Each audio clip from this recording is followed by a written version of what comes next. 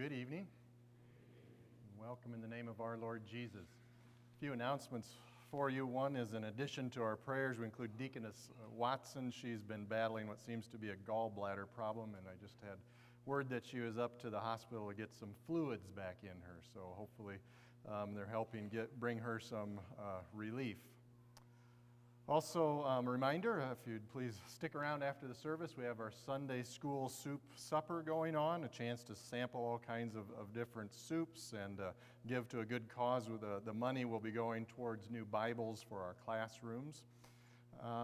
And a reminder, we're in the Lenten season, so we have our Wednesday Vespers services. Unfortunately, I had to cancel last Wednesday because of the weather, but hopefully be able to have it this week. And what that means for midweek classes is come for the 5:30 Vespers service. We'll have class from 6 to 7 and then finish up at 7 o'clock. And also, youth, remember opportunity to be part of the plant sale by getting started with planting seeds. And again, Sunday from 2 to 3 in the fellowship hall doing some planting. And for all of us, remember next weekend we get to change our clocks with daylight savings times beginning. I think I'll let you read the rest of those on your own. We're following Divine Service Setting 3 this evening, and we have our opening hymn number 685.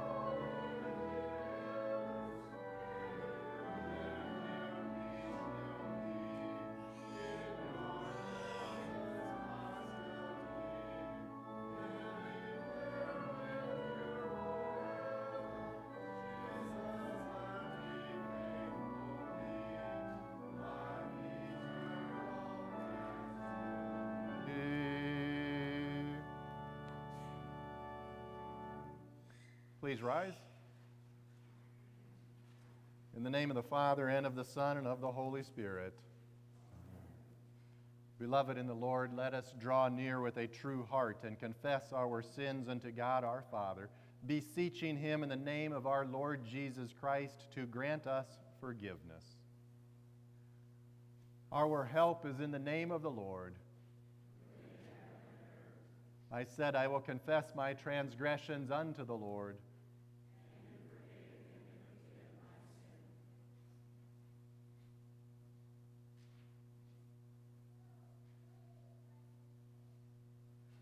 O Almighty God, merciful Father, I, a poor, miserable sinner, confess unto you all my sins and iniquities with which I have ever offended you and justly deserved your temporal and eternal punishment. But I am heartily sorry for them and sincerely repent of them.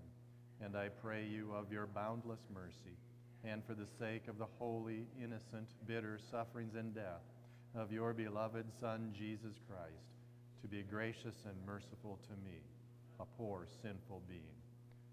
Upon this your confession, I, by virtue of my office as a called and ordained servant of the Word, announce the grace of God unto you, and in the stead and by the command of my Lord Jesus Christ, I forgive you all of your sins, in the name of the Father, and of the Son, and of the Holy Spirit. Amen.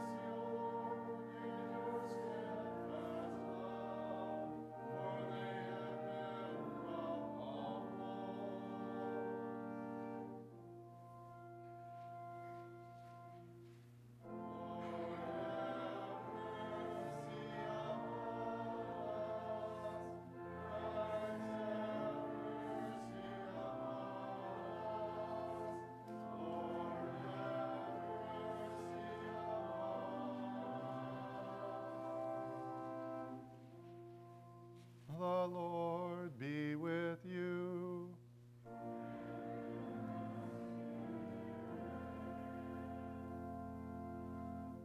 Let us pray. O God, you see that of ourselves we have no strength. By your mighty power, defend us from all adversities that may happen to the body, and from all evil thoughts that may assault and hurt the soul. Through Jesus Christ, your Son, our Lord, who lives and reigns with you in the Holy Spirit, one God, now and forever. Amen. You may be seated.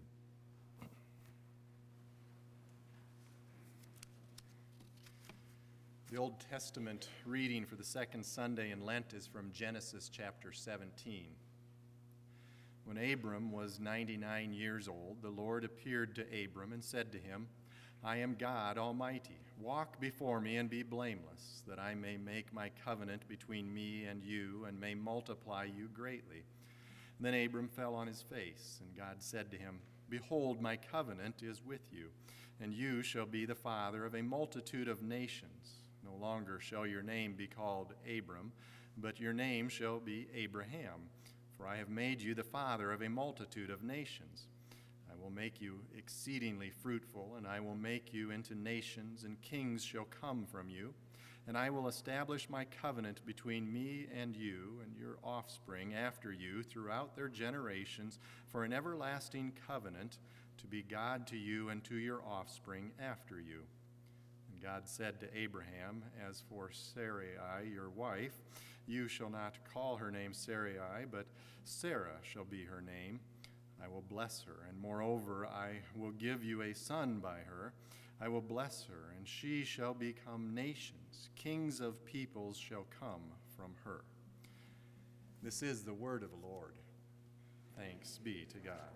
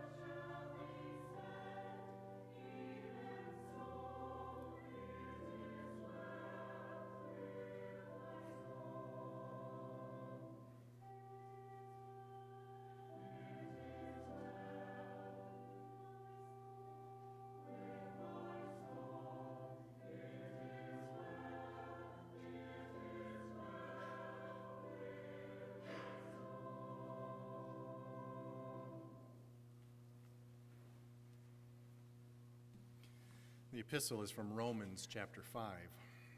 Therefore, since we have been justified by faith, we have peace with God through our Lord Jesus Christ. Through him we have also obtained access by faith into this grace in which we stand, and we rejoice in hope of the glory of God. More than that, we rejoice in our sufferings, knowing that suffering produces endurance, and endurance produces character, and character produces hope, and hope does not put us to shame, because God's love has been poured into our hearts through the Holy Spirit who has been given to us. For while we were still weak, at the right time Christ died for the ungodly. For one will scarcely die for a righteous person, though perhaps for a good person one would dare even to die. But God shows his love for us, in that while we were still sinners, Christ died for us. Since therefore we have now been justified by his blood, much more shall we be saved by him from the wrath of God. For if while we were enemies we were reconciled to God by the death of his Son, much more, now that we are reconciled, shall we be saved by his life. More than that, we also rejoice in God through our Lord Jesus Christ, through whom we have now received reconciliation. This is the word of the Lord. Thanks be to God. Please rise. The Holy Gospel according to St. Mark, the 8th chapter. Glory be to thee, O Lord. And Jesus went on with his disciples to the villages of Caesarea Philippi, and on the way he asked his disciples, "Who do people say that I am?" And they told him, "John the Baptist, and others say Elijah, and others one of the prophets." And he asked them, "But who do you say that I am?" Peter answered him, "You are the Christ." And he strictly charged them to tell no one about him. And he began to teach them that the Son of Man must suffer many things and be rejected by the elders and the chief priests and the scribes and be killed, and after 3 days rise again. And he said this plainly. And Peter took him aside and began to rebuke him. But turning and seeing his disciples, he rebuked Peter and said, "Get behind me, Satan, for you are not setting your mind on the things of God, but on the things of man." And he called to him the crowd with his disciples and said to them, "If anyone would come after me, let him deny himself and take up his cross and follow me. For whoever would save his life will lose it, but whoever loses his life for my sake and the gospel's will save it. For what does it profit a man to gain the whole world and forfeit his life? For what can a man give in return for his life? For whoever is ashamed of me and my words in this adulterous and sinful generation, of him will the Son of Man also be ashamed when he comes in the glory of his Father with the holy angels." This is the gospel of the Lord. Praise be to thee, O Christ. Join together in confessing our faith with the Nicene Creed.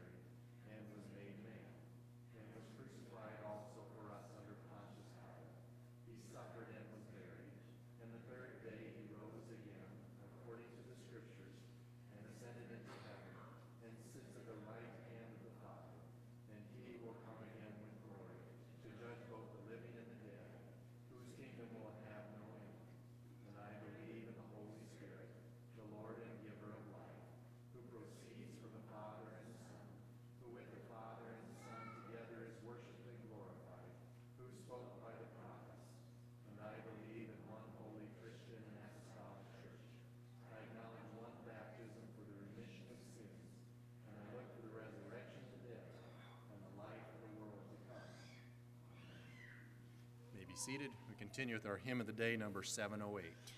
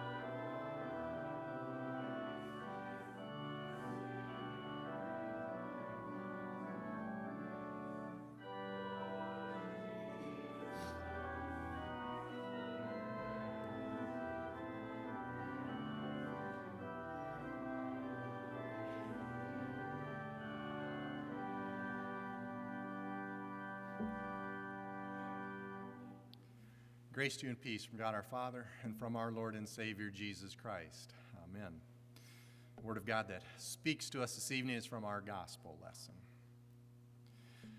Well, Peter spoke the truth quite clearly and without hesitation when Jesus asked his disciples who people thought that he was. And Peter said, "Well, you are the Christ." He spoke it quite plainly. And yet Peter and the rest of the disciples, they were not yet ready for just what this confession meant. And truth be told, neither are we. For Jesus to be the Christ, to be the Messiah, the Savior that has been promised to this world from the day that Adam and Eve fell into sin, for him to be that Savior, he was going to have to travel a very lonely and painful road. He would need to travel the lonely way to the cross. And this, of course, is all by God's design and intention. For in God's perfect justice, there absolutely must be payment made for each and every sin.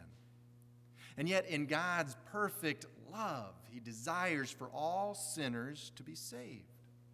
So the only solution could be that there would be one who could be found to be the single sacrifice for the sins of everyone, for the sins of all sinners of all times. And the only one who could be this sacrifice would have to be God's perfect, sinless Son. Jesus teaches his disciples this day. He says, "The Son of Man must suffer many things, be rejected by the elders and the chief priests and the scribes, and be killed, and after 3 days rise again." The lonely way of betrayal and rejection, the lonely way of suffering, death, and the grave is what was necessary for Jesus to be the Christ, the anointed Savior of this world. This does not sit very well with Peter. For Peter and the rest of the disciples, they were looking ahead to being able to bask with Jesus in some kind of worldly glory. They had been waiting patiently for 3 years now of being laughed at and rejected by the religious establishment of the day. They were ready to be vindicated. They desperately wanted Jesus to prove all of these people to be wrong, as he would assert himself as this new king who had come in power to forcefully set things right in this world. So Peter pulls Jesus aside and he rebukes him for daring to speak of such a lonely, degrading way to be the Messiah. Jesus, though, looks at Peter and the rest of the apostles here, and he rebukes this way of thinking as he says, "Get behind me, Satan, for you are setting your mind on the things of God. Not setting your mind on the things of God, but on the things of man." You see, keeping Jesus from the cross is a satanic idea. And avoiding suffering, that is the way of the world, but it is not the way of God. For God meets suffering head on at the cross, and in so doing, he defeats Satan. Well, Jesus then, after rebuking Peter and the rest of the disciples, as if to make matters worse, he calls together the rest of the crowd there to teach all of them that this lonely way of suffering would not only apply to him, but to any who would wish to follow after him. You see, Jesus, he didn't come to go this lonely way of the cross so that his followers could have an easy, pain-free life here in this world. No, he came so that his followers could rather have true life together with him and with his heavenly Father. You see, the goal, it isn't friendship with this world, but a loving relationship with our heavenly Father.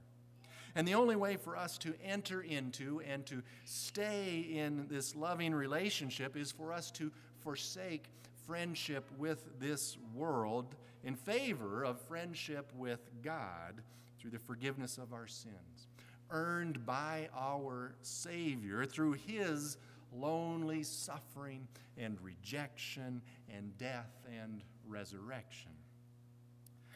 But like Peter, we are afraid. We are afraid of this call from Jesus to be separate from this world. We're afraid of this call because we think it's a call to loneliness, and we're all afraid of being alone. We're afraid that being with God means being separated from and isolated from others. You see, we want friendships. We want others to like us. Even if it's friends and likes on Facebook, we would rather hide from God and disobey him than to lose one friend here on earth.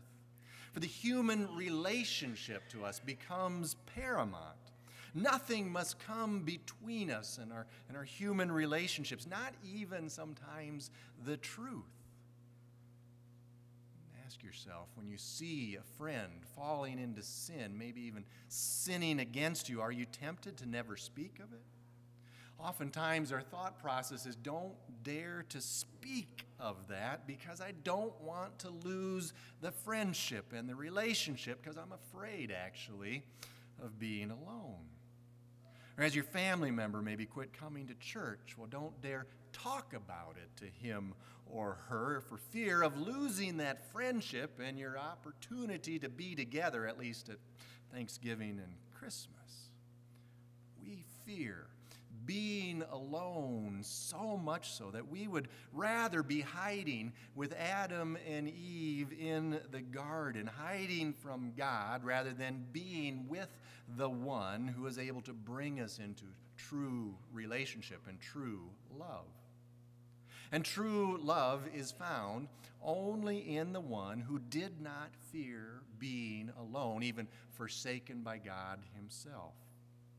Jesus was deserted by his closest disciples. And he went alone to the cross, where even his Father would turn his back on him, completely alone with the weight of the sins of the entire world upon him. That's how Jesus died.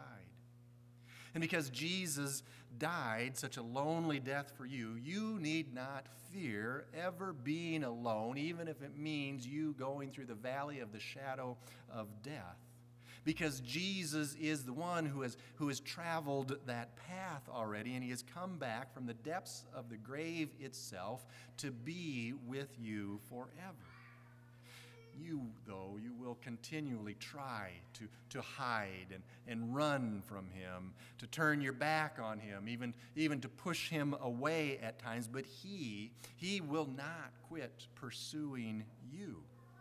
Like God finding Adam and Eve hiding in the garden, or like Jesus finding his disciples hiding behind locked doors after his crucifixion, so God continues to pursue you. He calls you and he gathers you into a relationship with him. And although his call may mean at times walking away from worldly things, maybe even breaking off some worldly relationships, it is not a call to loneliness and isolation. No, his call is a call into true relationship, into true love. And he calls you and he gathers you not just into a solitary relationship with him alone, but into a true relationship with all believers, into the holy Christian church. For without Christ, we are separated from God. Without Christ, we are at war with God. Without Christ, there will always be only discord between us and our fellow man. But with Christ, we are at peace with God by the forgiveness of our sins. And with Christ, we can maintain true friendships and true relationships of love with our fellow sinners, because we now have the love and the forgiveness of Christ to share with them. The holy Christian church, it may not look like much, and it certainly doesn't look like a whole lot in comparison to the attractive things of relationships within this world. But when you see it through the eyes of faith, the eyes of faith that always see Christ, the image of Him who went alone to the cross for you, then you see what true love and true relationship is. And sinners can't be any closer to one another than when they stand shoulder to shoulder confessing themselves to be miserable sinners before their Heavenly Father. And although so-called blood relationships seem to be the tightest bonds, there is nothing tighter, though, than the blood relationship that we have with our brothers and our sisters in Christ, because it is the blood of Christ that has caused our watery rebirth into His family. And although hanging out with friends, say at a restaurant or around your backyard grill, seems to be just what you need to cure your loneliness, it's only the meal prepared by your Savior, where He is both the host and the feast, that brings you into true unity and true relationship. So do you want to enjoy a meal together with loved ones where there is no division? And then go and be reconciled. Be reconciled with those who have sinned against you and those you have sinned against. Confess before your Heavenly Father your unworthiness, and then come together often with your fellow brothers and sisters in Christ to be reconciled together and to recline together at His table.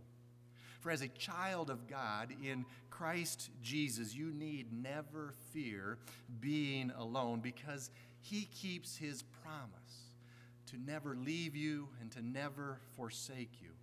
And when you are with Jesus, you are also with your eternal family that will eat together that eternal meal of that feast that has been prepared for you by the lonely sacrifice of Jesus. Amen. Will you please rise? Now may the peace of God, which surpasses our understanding, guard your hearts and your minds in Christ Jesus. Amen.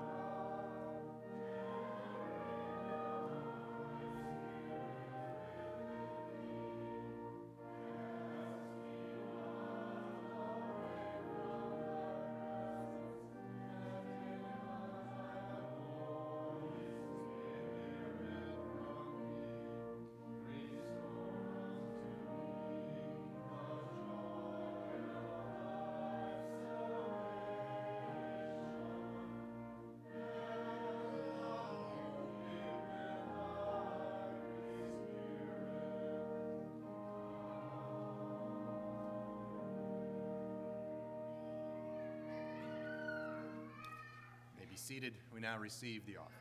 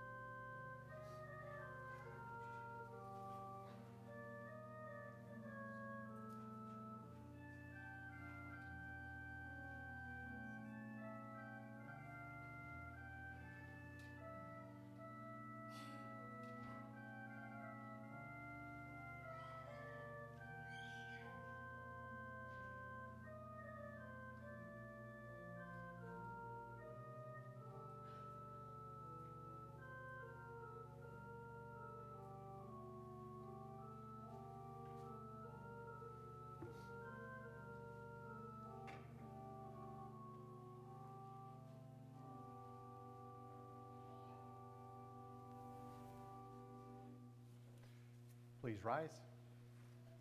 Let's pray for the whole people of God in Christ Jesus and for all people according to their need. With all boldness and confidence, we pray to our Heavenly Father for our Christian lives, that our Savior rebuke us when necessary, put Satan behind him, set our minds on the things of God, and enable us to deny ourselves, take up our crosses, and follow Jesus. Let us pray to the Lord. Lord, have mercy. For boldness to confess Jesus as the Christ, that the Holy Spirit teach us who Jesus is, prepare us to suffer for the faith as our Father wills, and grant us steadfastness and fill us with rejoicing when we have the privilege of being persecuted for the Messiah. Let us pray to the Lord. Lord, have mercy. For those who suffer, especially those being persecuted for their faith, and for those who have little to live on, and those who are without homes, that our Heavenly Father provide for their needs and strengthen their faith to endure unto the hope that does not disappoint, because of the reconciliation earned for all sinners through our Lord Jesus Christ. Let us pray to the Lord. Lord, have mercy. For those who are sick, and those who are grieving, those who are dying, and those who are injured, including Myra, Verlene, and Elizabeth in their time of illness, and for those who mourn the loss of Charles, that they be granted faith in Jesus, patience through their afflictions, relief from their sorrows, and the assurance that suffering leads to a hope that does not disappoint. Let us pray to the Lord. Lord, have mercy. For those who celebrate their wedding anniversaries, Randy and Becky, Richard and Deb, and Jeff and Janet, keep them steadfast in their commitment to love each other, to work together, to face the troubles of the world, strengthened by one another, and to find joy in each other's companionship until death parts. Let us pray to the Lord. Lord, have mercy. For those who, like Sarah, desire but have not been granted children, that our gracious God comfort them with his promises, provide them with patience, and if it is his will, grant them the desire of their heart as he did for Sarah. Let us pray to the Lord. Lord, have mercy. For the government, that those to whom God has entrusted civil authority use it as he intended, defending life, upholding the rule of law, preserving rights, and working for the good of all people. Let us pray to the Lord. Lord, have mercy. For those who live without faith in Christ, that the Holy Spirit empower the church and each of his people to speak boldly the message that while we were still sinners, Christ died for us and reconciled us to God. We ask that you turn unbelieving hearts to trust that Jesus has saved us from the wrath of God. Let us pray to the Lord. Lord, have mercy. Into your hands, O Lord, we commend all for whom we pray, trusting in your mercy through your Son, Jesus Christ our Lord. Amen.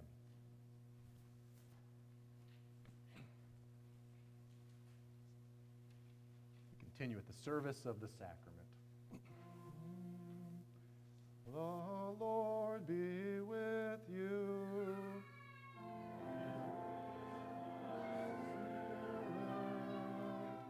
Lift up your hearts to the Lord. Let us give thanks unto the Lord our God. It is meet and right so to do.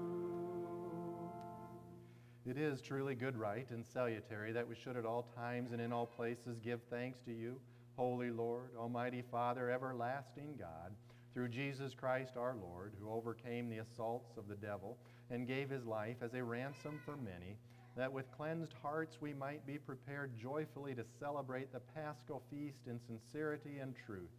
Therefore, with angels and archangels and with all the company of heaven, we laud and magnify your glorious name, evermore praising you and saying,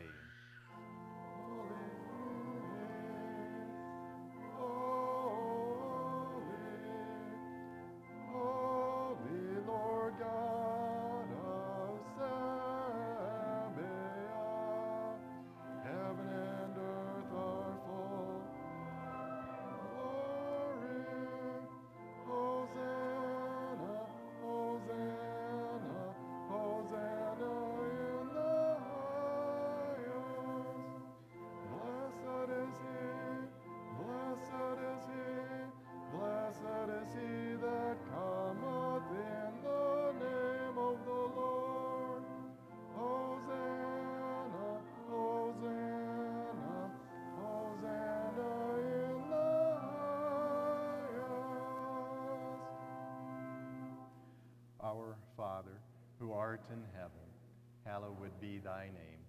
Thy kingdom come, thy will be done, on earth as it is in heaven. Give us this day our daily bread, and forgive us our trespasses, as we forgive those who trespass against us. And lead us not into temptation, but deliver us from evil. For thine is the kingdom, and the power, and the glory, forever and ever. Amen.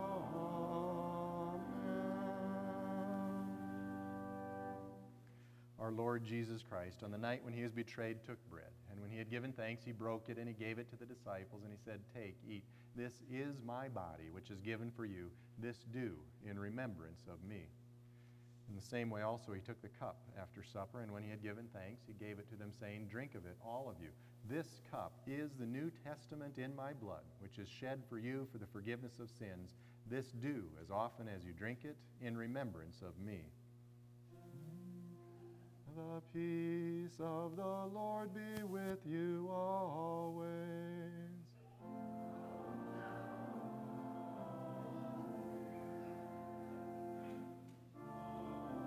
I'm not worthy for you to come under my roof.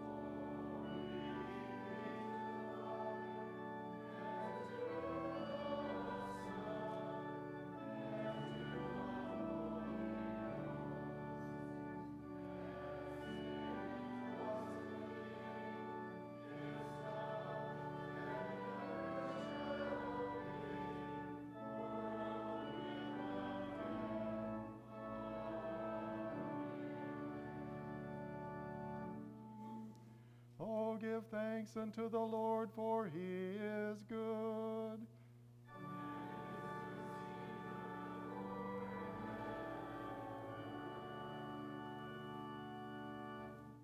Let us pray.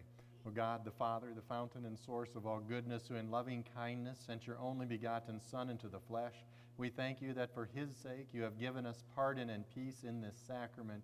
And we ask you not to forsake your children, but always to rule our hearts and minds by your Holy Spirit, that we may be enabled constantly to serve you.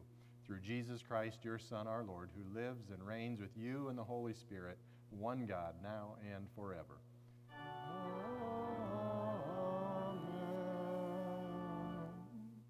The Lord be with you.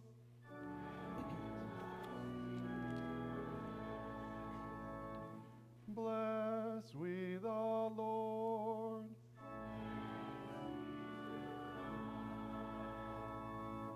The Lord bless you and keep you. The Lord make his face shine upon you and be gracious unto you. The Lord lift up his countenance upon you and give you peace.